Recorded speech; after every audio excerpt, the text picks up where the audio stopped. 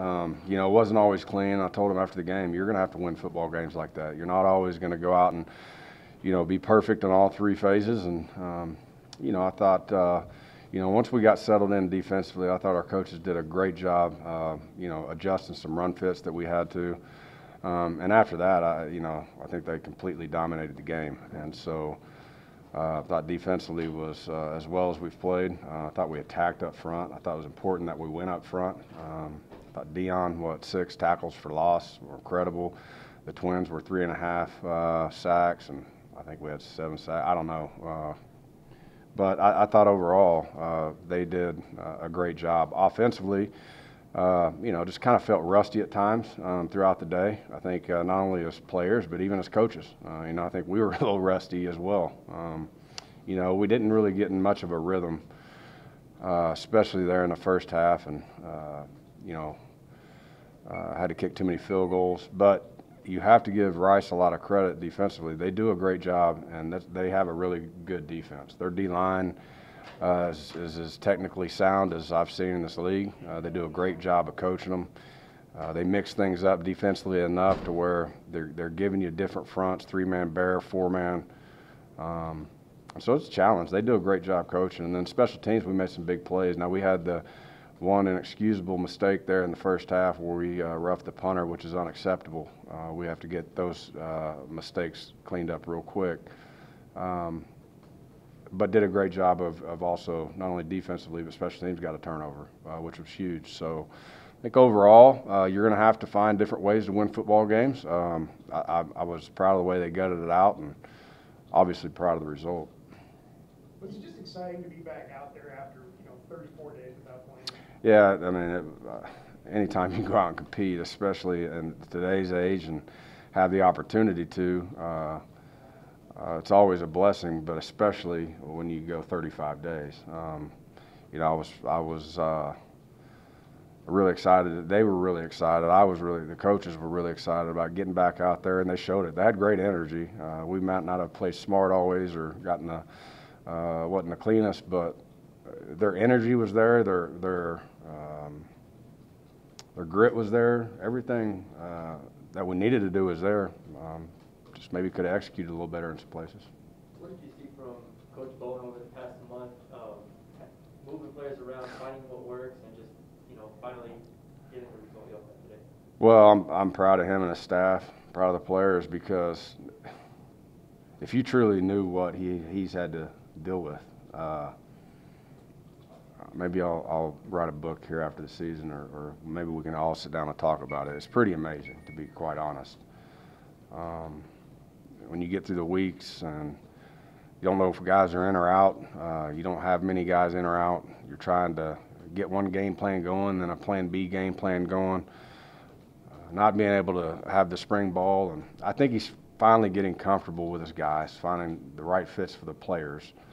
At times it's just been a matter of those right fits are going to be able to play the right positions at the right time. So it's been challenging on them. They've worked hard. I think we've had great weeks of practices here the last few weeks. But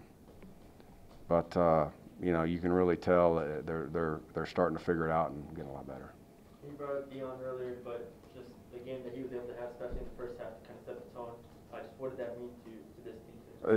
It's huge. I mean, it's all going to start up front on either side of the ball, and I think Dion really, started clicking really last game, 35 days ago, about how he's supposed to play the position in this defense, and it's more.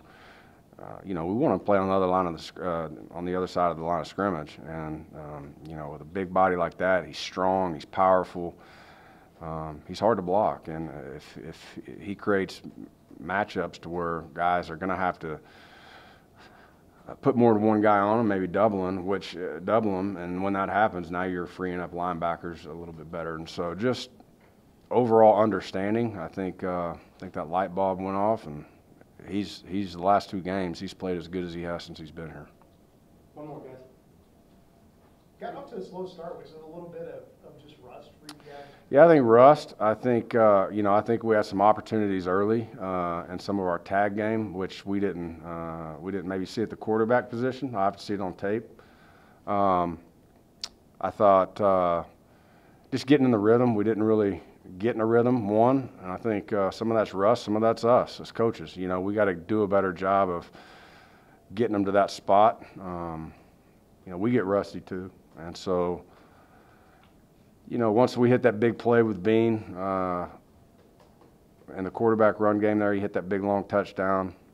We had some other opportunities. We had a